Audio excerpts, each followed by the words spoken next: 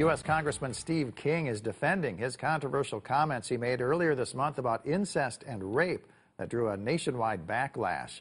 King hosted a town hall on Saturday in northwest Iowa where voters called him out about those statements.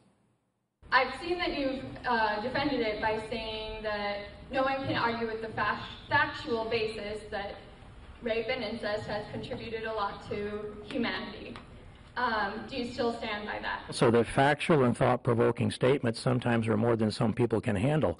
But here's my message, and it is this, that I'm defending innocent unborn human life. I'm the author of the Heartbeat Bill at the national level and also at the state level.